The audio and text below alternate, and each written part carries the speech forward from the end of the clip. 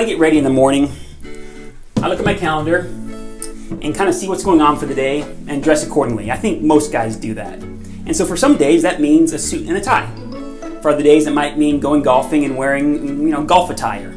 Or maybe it's chopping down a tree. You want to wear a tux for that. It all just kind of depends. And we want to make sure that the clothing we're wearing helps us accomplish what we're trying to accomplish that day. And I think most guys, with suits, it's easy. Every guy knows how to wear a t-shirt and shorts. It's when they want to dress up more than business casual, more than just a shirt and a pair of slacks, maybe going out to a nice dinner with their wife, maybe a business meeting but not requiring a suit. And so that's when it might make sense to lose the tie. And now when you lose a tie, it gets tricky. First of all, I usually suggest if a guy wants to wear a jacket without a tie, wear a sport coat. A sport coat is where the pants and the jacket are a different material. But maybe they want to wear a suit. Maybe they just want to wear a suit without a tie, that it's too hot outside, or maybe they just don't want to. They're traveling, they don't want to pack a bunch. And that's fine, but there's some pitfalls we want to avoid. And I'll kind of show you what they are. Basically, what we don't want to happen is you show up at the office one day, you're wearing the exact same thing you wore 2 weeks ago, the same suit, the same shirt, just without a tie today.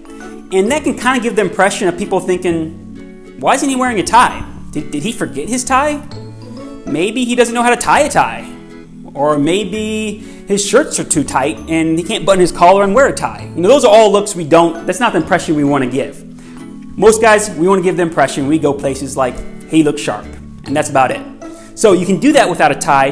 There's just some kind of rules to follow here. And it starts with figuring out what is a tie for. A tie doesn't do anything. It doesn't accomplish anything besides adding some interest to the garment. It's kind of like flavoring for food, some seasoning, some spices for food. So a meal without any salt, any pepper, any seasoning is going to be pretty bland. The salt and the pepper, that all adds the interest. And that's what the tie does, or other accessories. So if we're not going to be wearing a tie, we probably want to think about either adding some accessories or making sure what we're wearing is interesting enough it doesn't need accessories.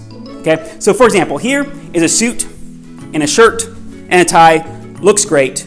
Without a tie, it now looks kind of incomplete. So that's what we want to avoid, is an incomplete look. The way you get around this with wearing a suit without a tie, maybe it means a pocket square. So you can wear a pocket square. This one doesn't really go with this shirt, but that's a way to add some interest to it. It might mean wearing cufflinks, some cool socks. Not everything. We don't want to add a pocket square, socks, tie bar, all cufflinks. That will become over-seasoned and nasty, right? So we want to just add a little bit of seasoning.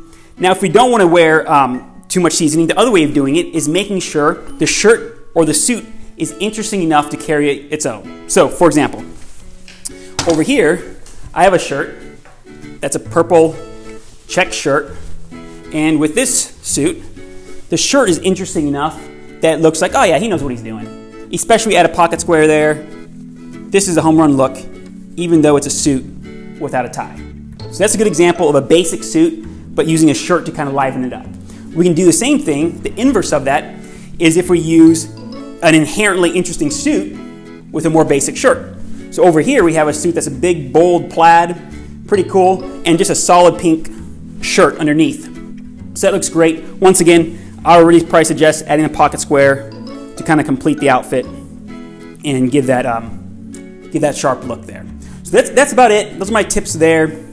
Again, if you are wearing a shirt without a tie, make sure you wear those magnetic collar stays things we talked about in one of the past videos. That will keep your collar under control, keep it from trying to escape and fly away.